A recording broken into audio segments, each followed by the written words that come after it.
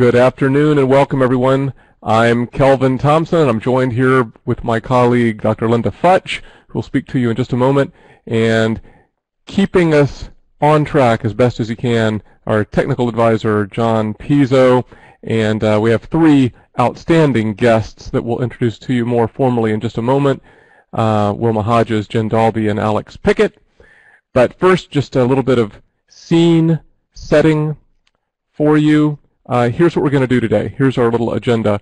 Just for those who don't already have the context, we're going to talk very briefly about the BlendKit course and specifically BlendKit 2016.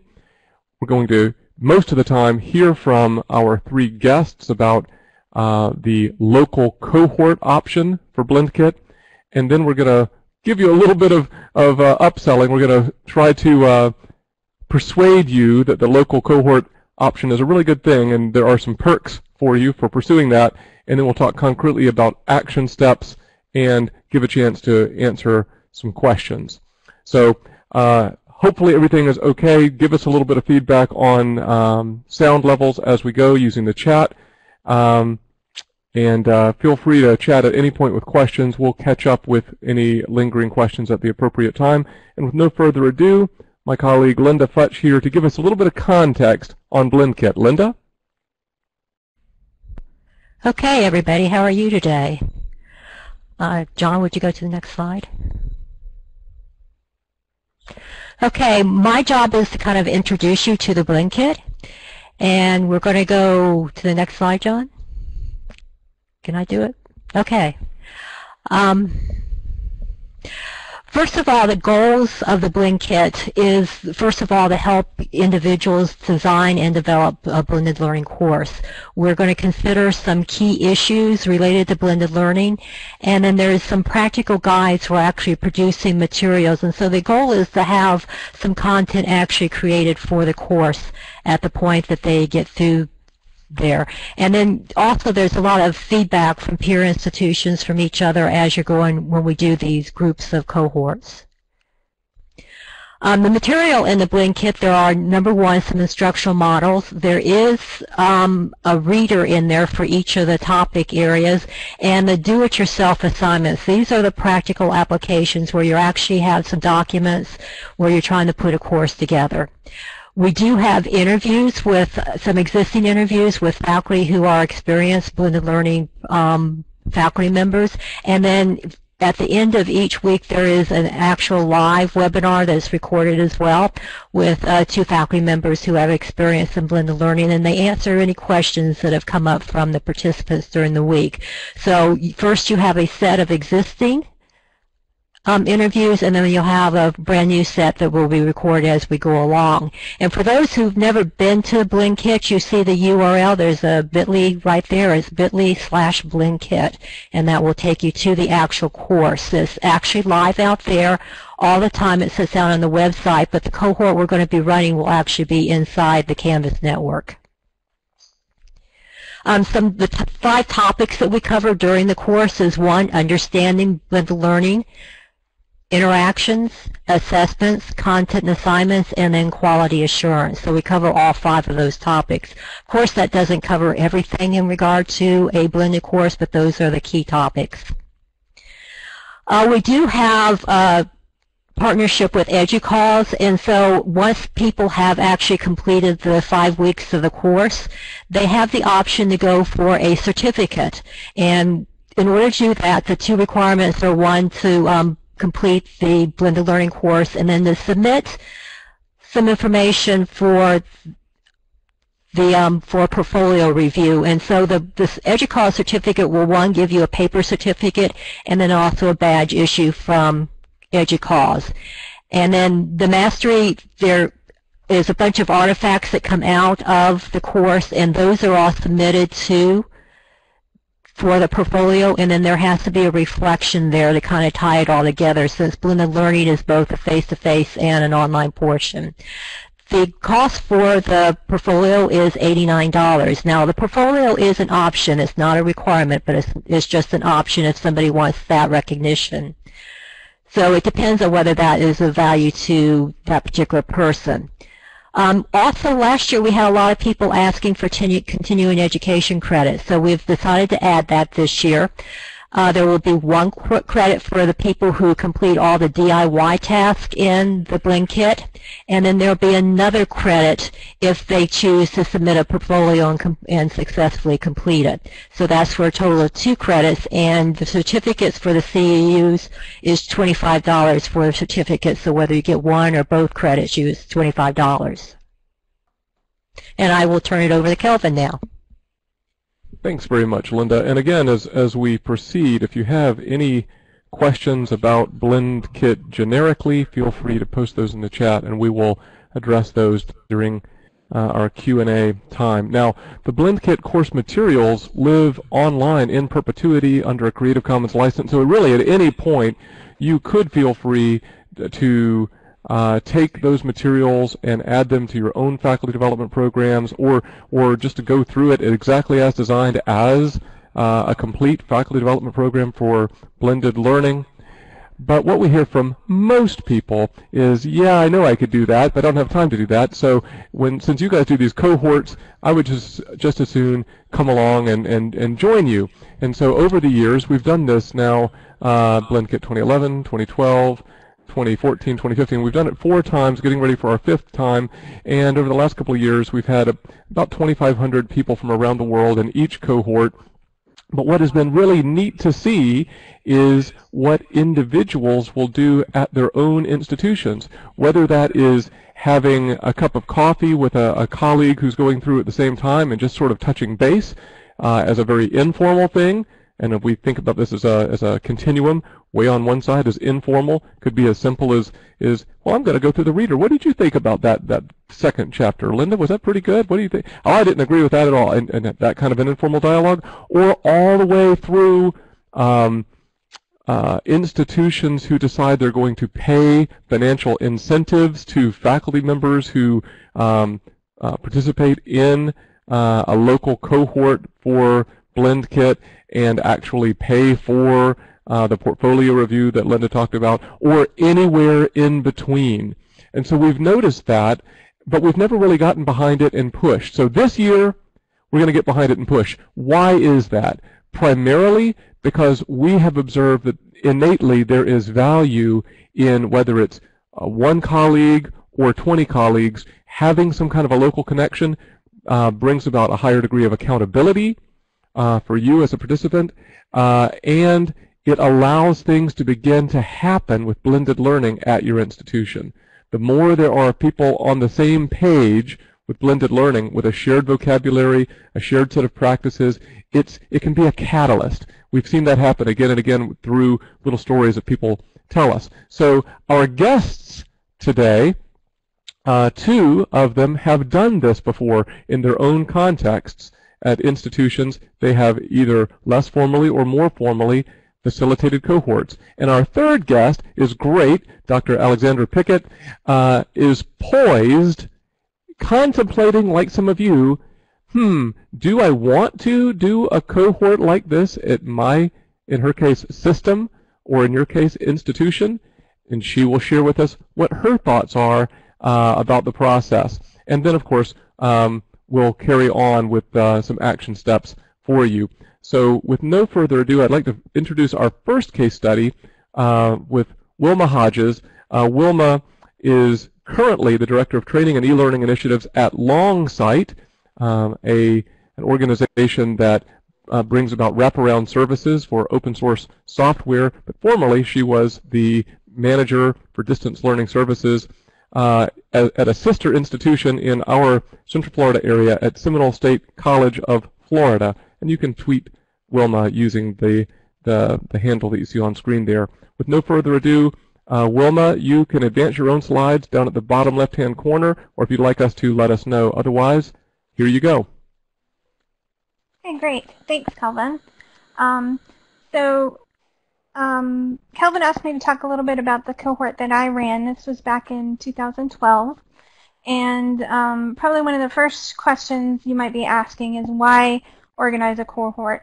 I know Kelvin touched on it a little bit, but for my particular institution, there was a lot of interest on campus in blended learning, but faculty really needed a little bit of a nudge to get going with it. I could point out the BlendKit materials, they were all freely available, but they really needed, a little bit more to actually go out and make good use of the materials. Not everyone was motivated to go out and sort of seek that sort of experience and follow it through on their own.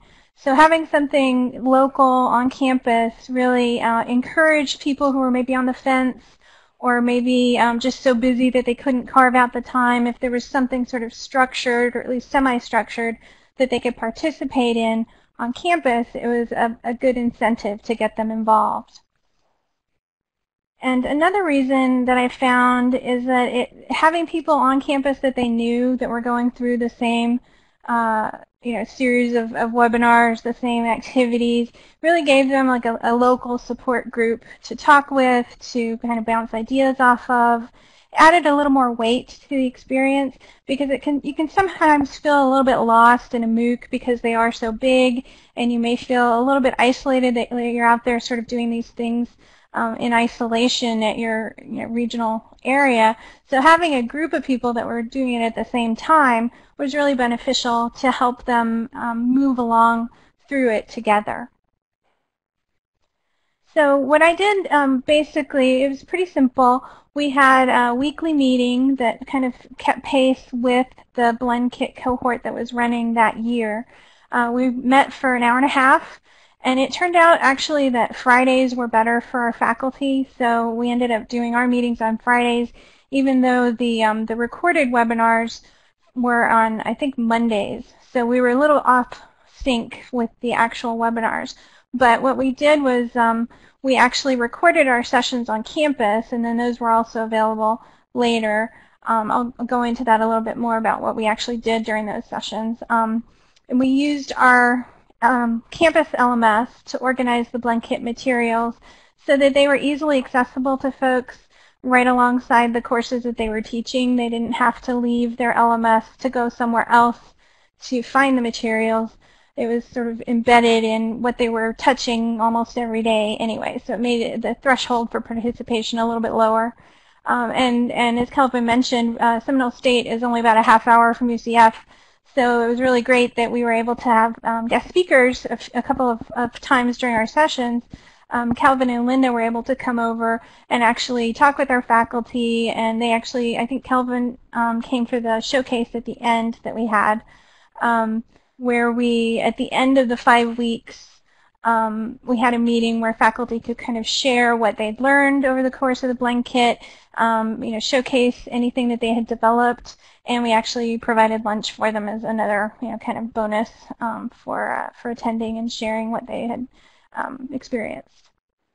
So I'm going to show you just a few screenshots. These are from our LMS, which is Sakai. And what I did is I just linked a lot of the resources that were already available out there within the LMS. So most of these are just links. But I did include on the sort of home page for the course links to our session recordings. So every week we would have a meeting, and then I would link the recording for that week there right on the home page. So if somebody couldn't make it a particular week and they wanted to catch up with our on-campus discussion, they could do so from those recording links. And it also had all the dates so people could remember when to plan to attend.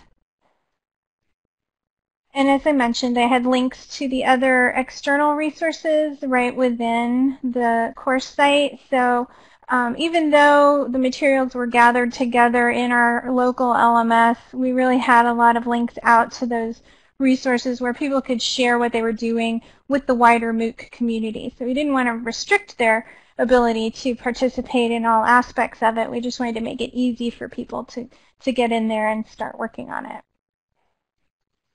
So what we did during those hour and a half or so sessions on Fridays is we would actually gather together. We had a computer lab on campus where we would watch the webinar for that week, because as I mentioned, we were a little out of sync on the day of the week that the webinar ran. So we actually watched the recording for that week.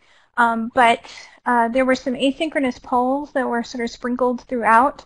So what we would do is we would start off, watching the recording, and then when we got to one of those polls, I would actually pause the recording and we would all, we'd either fill it out as a group, or people would pull up on their computers at their stations and fill them out individually and submit those polls as they went along, so they still got the sense of, participating in a somewhat live type of activity.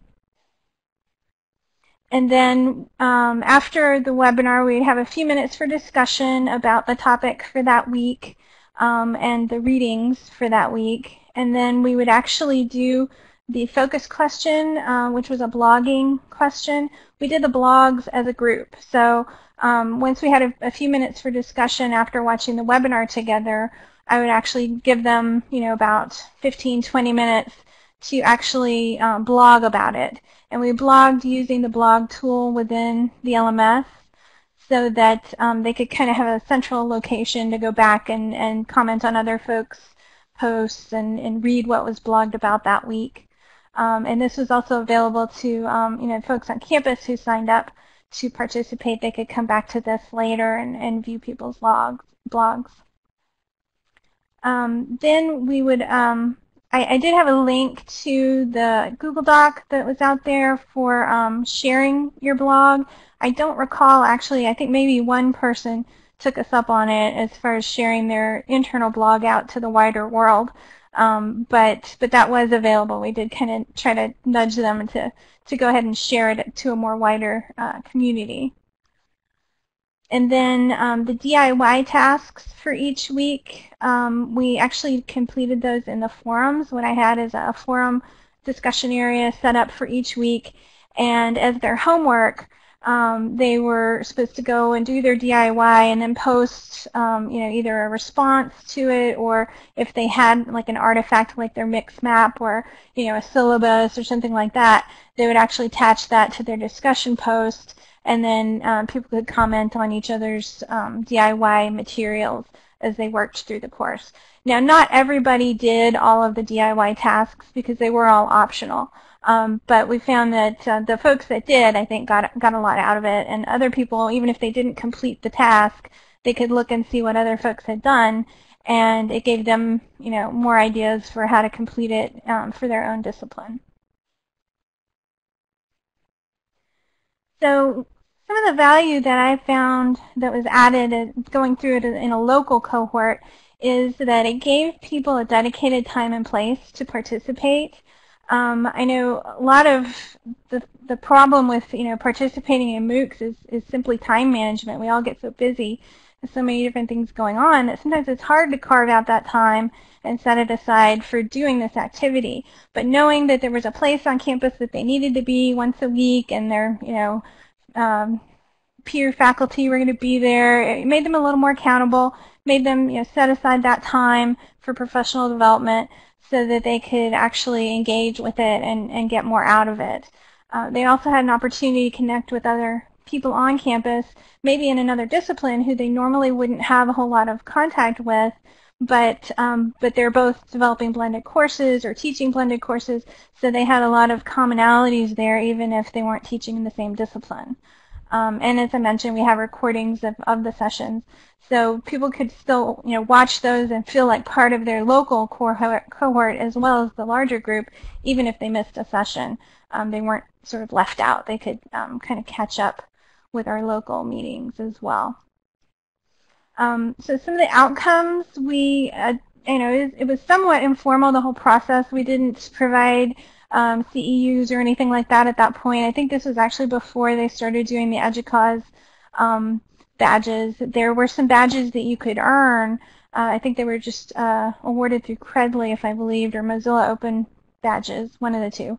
But you could earn badges that way. That was before the more official badge was available. But we did have a few people who went through and earned the badges. We had about 10 to 12 faculty who participated regularly throughout the whole process. And everybody who attended had really positive things to say about it. They all really thought it was a useful exercise, particularly going through it as a group. And several of the faculty who were involved went on to teach blended courses for the first time. They actually used some of those DIYs to develop things that they were going to implement right away. Or they were maybe already teaching a blended class and they used it to enhance some of their existing materials. So that is pretty much it, unless there are any questions that I can answer right now. Thanks so much, Wilma. That's awesome. Now we're going to switch gears a little bit and hear from our colleague Jen Dalby. At the time of BlendKit 2014, Jen was Director of E-Learning at Lake Washington Institute of Technology in the Seattle, Washington area, LW Tech, we call it for short. Now, and there must be something in the water, now Jen works for Koali Ready, or works for Koalico, which is a company that has wraparound services for open source software. I don't know what's happening in the water here, but that's fascinating, that kind of a trend. But Jen is going to tell us a little bit about her experience with a much more robust and formalized initiative at her former institution. Jen? Thanks, Kelvin. I've actually done this a few different ways. I've done it anywhere along that continuum, and I originally started just remixing the content once I discovered you were licensing it Creative Commons, and using that as part of my typical training for new faculty coming into blended learning and as they were learning to use the LMS. So I think I got started with the formal in fall of 2013 by running it as a 1-credit course on campus. I just remixed the materials there and ran a cohort. And one of the things I was just remembering is that the week of Thanksgiving, we had a face-to-face session scheduled the Wednesday afternoon before the Thanksgiving break, and it was packed with people because they were so excited to work together and to connect with other colleagues. And that's what really got me interested in making it more formal with BlendKit 2014. So when the announcement came out that there was a partnership with EDUCAUSE for the credential, I thought that would be a great incentive to get more people involved. I also realized as I was working on budget spend down that I had some funds left over from some courses that we had canceled that were going to be taught by adjuncts. We'd shifted some things around. So I had some funding left over for faculty, and we decided to align with the actual synchronous BlendKit that was running and run a cohort along with the live sessions. So we came up with the idea on, I think, a Wednesday or a Friday, and by the next Wednesday, we'd sent out an announcement to campus that we had openings for 25 people to participate, and we would fund $700 of course development work as well as pay for the credential fee for folks, but there were only 25 openings. Well, it filled up pretty quickly, and I sent another announcement that we had room for more, and I told leadership that somebody was going to have to come up with the funds to pay these people to attend, no matter how many. And I said, if I get 100 people in there, we're going to do it. I think we ended up with about 32 who signed up, and we had 28 complete, including myself and one of my colleagues in the e-learning office. And the way we set it up, wanted to be very inclusive. We had, I think, 70 to 80% part-time faculty at the time, and I wanted them to feel a part of the professional development. So the only requirements I had were that the faculty had to be teaching that term and want to teach at the college in future terms. I knew that a lot of them weren't sure what their future contracts would be like, and I didn't want them to feel left out. So we kind of just opened it up to everybody who was interested and accepted anyone who was willing to take it on. We promoted it and let them know that it would take 4 or 5 hours per week of work, and it was quite a bit of effort. In order to earn the funding for the modules they were developing, they were required to attend 2 face-to-face sessions because we wanted them to experience what it was like to be a student in blended learning. They had to participate in all of the weekly sessions for the BlendKit, completing one assignment each week to earn the fee. They had to also do a one-on-one, 1-hour consultation with either myself or our curriculum manager for a course development consultation, and they had to submit all of their content as Creative Commons licensed, what we called a course kit. So what we did was modify the materials a little bit to create templates that would align with the way our curriculum was set up within the institution.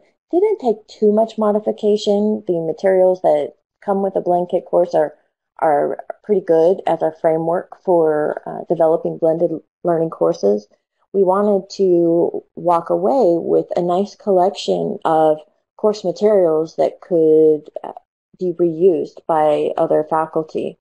So they were required to complete the portfolio work and submit by the end of the course so they could earn that credential. We paid for the credential for them. We would run in our e-learning office the weekly live sessions as they were broadcast for the BlendKit course, so the faculty could come and meet there and attend that. We would also conduct a second live session at a different time during the week that was just our local cohort in case they weren't able to attend the one from UCF. And then I think we peppered in a few other live sessions so they could come in as a group so they could all meet those requirements.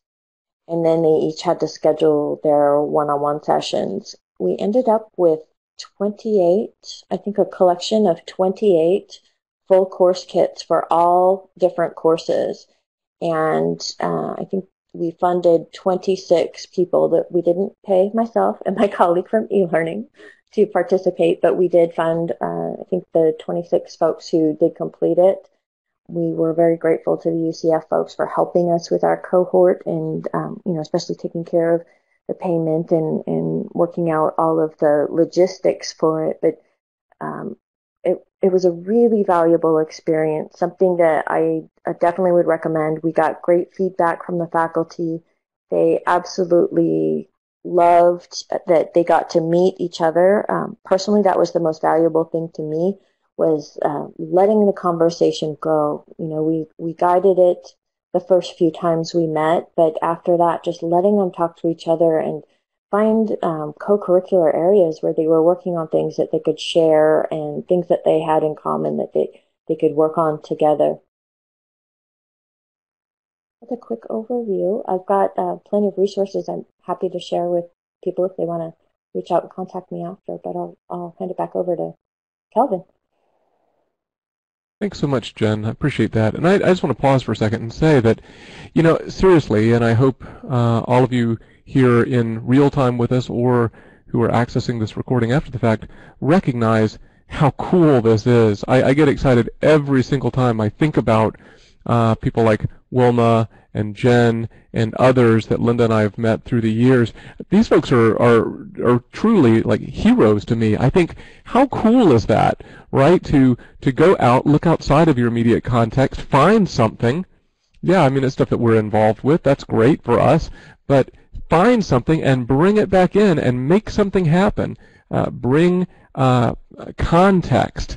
Right there at the institution. I love that. The whole contingent faculty adjunct thing, the part-time, making something happen for them. Adjuncts are often left hanging. So that's great. So many great stories. And I just put a little link in the chat room there to call out. We've captured some stories, not nearly enough, on the BlendKit website.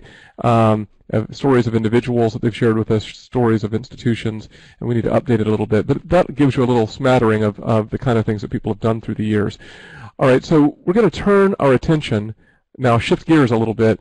We've heard from Wilma and Jen what they've done in the local context using the BlendKit materials and the BlendKit global cohort. We're going to turn our attention to my friend and colleague, Dr. Alexandra Pickett. Alex is a force to be reckoned with at Open SUNY.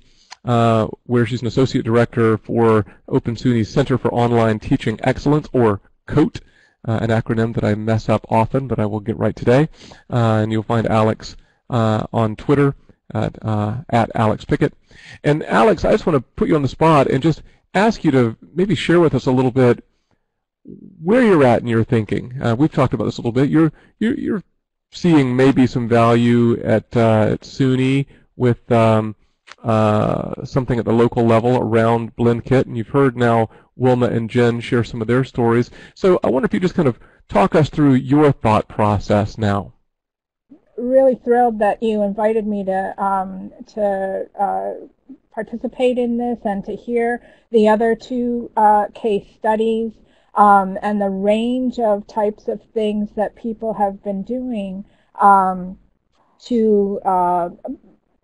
bring local cohorts into the live MOOC that you guys are providing, and it's just very exciting for me to think about the possibilities of what we might do at SUNY in order to bring cohorts from our SUNY campuses to leverage that BlendKit 2016 event that you guys are going to be conducting. So let me just back up a little bit and tell you a little bit about our context. I lead the Open SUNY Center for Online Teaching Excellence. What we do is support online practitioners across the SUNY system, which is a 64 campus system with institutions ranging from community colleges to doctoral institutions, and there's 64 of them. At the system level, that's where COAT, Open SUNY Center for Online Teaching Excellence, sits. And we work in collaboration with our SUNY campuses and the local online faculty development and online instructional design support staff to develop online faculty and online courses with some centralized supports and services. So COAT consists of 4 pillars. Community of practice is one of them, online course supports is another, innovation and research is another, and online competency development is the 4th. And online competency development is really where I see BlendKit fitting in. It's all of our faculty development and course design initiatives live in that particular pillar. BlendKit was a fellow NGLC grantee, by the way, and so that's how I became aware of the program. And so when we were looking at developing curriculum for blended learning for our competency development initiatives at the system level, I, remembered BlendKit and had seen, over the years, couple of years, had heard and kept in touch with Calvin and Linda and others from UCF. And so my thinking was, why reinvent the wheel? This stuff is awesome. It's like covered in awesome sauce. And then, any opportunity to hang out with Calvin, I'm there, right? So I love the idea that there can be local campus initiatives that wrap around the MOOC experience, and so our campuses could do something informal, or they could go for the more formal approach and anything in between. And so I'm excited to see what potential interest there is on our campuses. And I see among the participants at least 2, if I'm reading the names correctly, that are representing some of our SUNY campuses. We will have this recording that we'll make available to people to get their, to inform them and kind of gauge interest from campuses. I I really see this as great potential, that it has great potential to meet a variety of professional development needs at our campuses in the blended learning area. And so what we plan to do is to, like I said, make the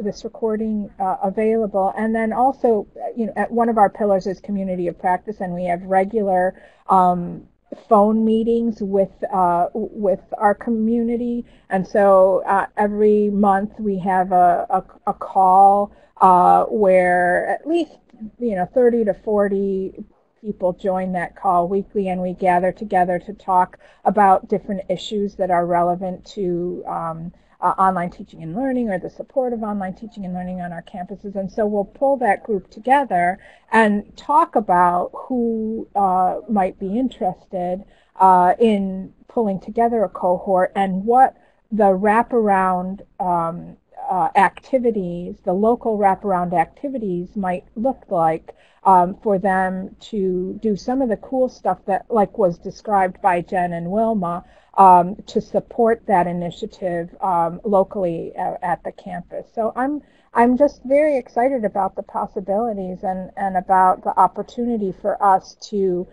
bring a really high quality experience to in terms of professional development for our faculty to our local campuses, to leverage the local aspect of it for all of the community building activities, but also to leverage that MOOC community building aspect of it.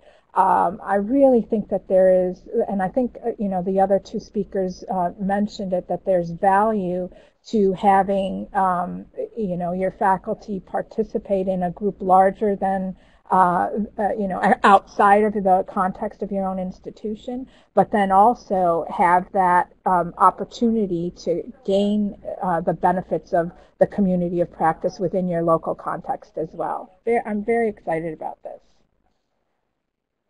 For that, Alex, that's awesome. And I'm going to invite, again, I typed it in the chat room, and I'll invite everyone, if you have questions, thoughts, like, I wonder how that worked, or why did you do that?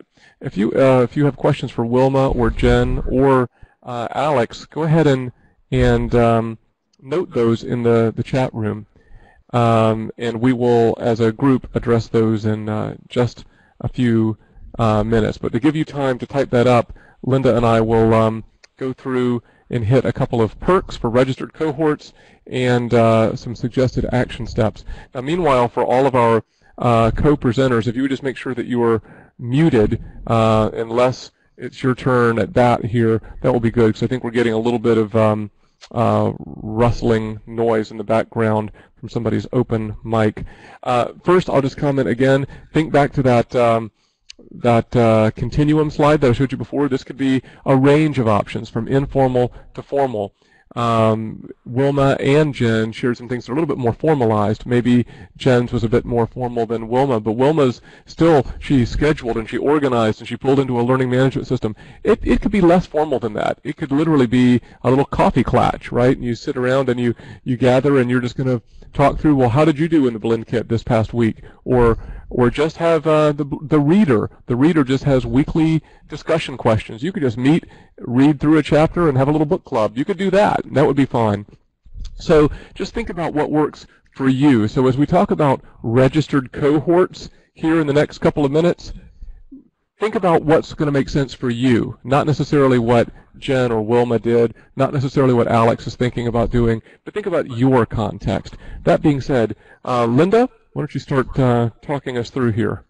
Okay. I see a couple questions coming up, and we'll address those shortly once we get through this next section. Okay, so perks for registered cohorts. First of all, you're going to get some additional customized resources to use on your campus. One would be a flyer to take out, but also just some handouts and things that you could use in suggestions to help organize your cohort. Also, we'll provide you with an individual consultation on blended learning for your institution if you have 10 participants or more in this cohort. Then we'd end up with a final wrap-up webinar. for all the cohorts registered and with appointed contacts about how to move forward on the BlendKit. So once we've got through, how can you actually put this all together and try and keep it going for your group? Okay, so action steps. First of all, we want you to register as a point of contact. So if you're going to be the one who's going to organize this group, you're the point of contact, so you'll need to register for that. And we have a link to this registration form shortly. Next, consider what cohort option is going to work best for your institution. Where are you on that continuum that Kelvin talked about? Then you'd want to promote it with your local cohort, get people to register. You can either register them in the course, or you can have them individually register, but we would ask you to send us in addition, and we'll provide you with a spreadsheet that you can use to let us know who your active group is. And then you need to stay active with the group and keep them going, having them meet regularly and talking together. Okay, here's the link to the local cohort group.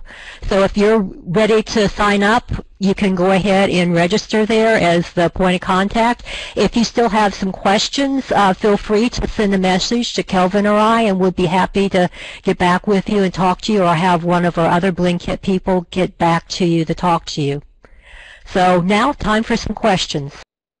Great, Linda, thanks. One thing I'll mention about the URL that's on screen there is that is case sensitive. So to go to that point of contact form, that's bit.ly/P_O_C_BlendKit local. And I'll put that in the chat room in just a moment as well. Now, I'll just say again, even if you're halfway thinking that maybe you might want to do this, go fill out the form. Skip anything that's not relevant, fill it out, because we'll stay in touch with you. We'll give you a chance to follow up. We even have some questions in there to help us get a better sense of what's happening at your institution, and we might have some suggestions for you. Okay. That being said, why don't we turn our attention to some of the questions that have come in. Now, some of those I've seen a little bit of addressing in the chat room already. I believe Kathleen asked about whether it's appropriate for instructional designers to participate in BlendKit as well. And yes, Linda will correct me if I'm wrong, but I think historically, Linda, we look at our questionnaire data, like a full 40%, I think, on average, in each cohort of our global participants are some kind of instructional designers or faculty developers. Does that sound about right? That's correct, and we see instructional designers from higher ed as well as from the business community. Yeah, that's right. So that would totally be appropriate. And then I think Jen's comment that she typed in the chat room makes a lot of sense too, where she said, well, you know, I was participating right there alongside our teaching faculty, and that makes a lot of sense. Alex asked if we would review the fees again, and I typed a response, but I'll say here again, the only fees involved are if you choose to go for the co-branded EDUCAUSE and UCF certificate, kind of a serious digital badge and a certificate, print certificate. That is $89 for the portfolio review process. And I should say for this year for the continuing education unit, CEUs, it's just $25 if you want CEUs. If you are pursuing that, that's meaningful to you. Then if you engage with the do-it-yourself DIY tasks, and we can document that engagement, that's one CEU. If you also are choosing to go for that portfolio, then that's a second CEU, but you only pay one $25 fee for up to 2 CEUs. I hope that makes sense. And yes, Jen, thank you for posting the link to the materials that you created. That's awesome. And I think Jen mentioned this, but I know that she, like Wilma, had done some LMS contextualization as well. I think that's a good practice. You don't have to do that, but like Wilma said, it allows folks at your own institution to be in a familiar environment digitally without even having to engage in the sort of the global LMS. Now, the course was a little bit different when Wilma's cohort went through, and I think Jen could speak to this, but Jen, I think your folks had to do a little bit in your institutional LMS and then a little bit in our BlendKit LMS in order to get kind of credit for their work, I believe. Is that right, Jen? Yeah, they had to do the submissions in the official LMS site so that they could get credit from you all, and we also had some stuff set up in ours as well. And that would hold true for this session. They do have to go into the Canvas Network LMS to submit things for the BlendKit MOOC. There are actually 5 assignments they can submit each week, and you get a badge for each of the assignments. But you don't have to do all 5. You could do just one of those each week, and you will complete the course. And there is no charge for the course itself. Right. So the course completion criteria are fairly minimal.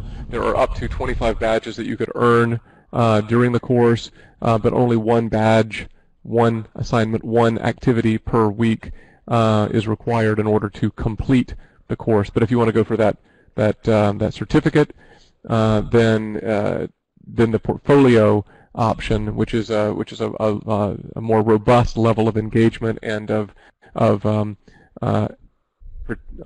performance-based evidence is necessary. What other questions do you all have?